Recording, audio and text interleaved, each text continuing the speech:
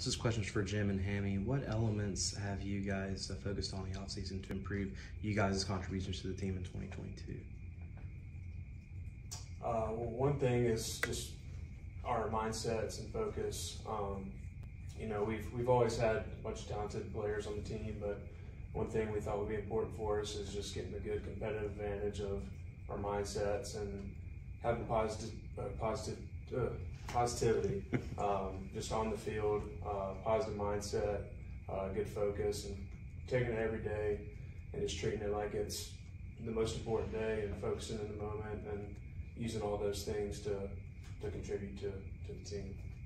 Yeah, I think building off what Hammy said, the main thing that we've built on a lot in the past year is just getting closer as a team. There's no more like separation amongst players or like a divide between like pitchers and position players. Like we all hang out together, and I think that was a big focus on Coach Bo's recruiting throughout the summer, was like bringing in a bunch of team guys.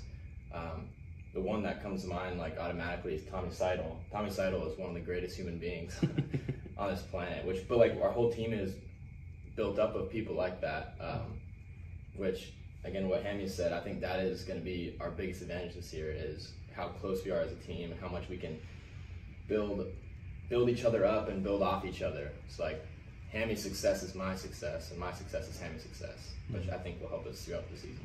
So the Good Vibe Tribe is vibing right now. That's right. The Good Vibe Tribe's at an all-time high right now.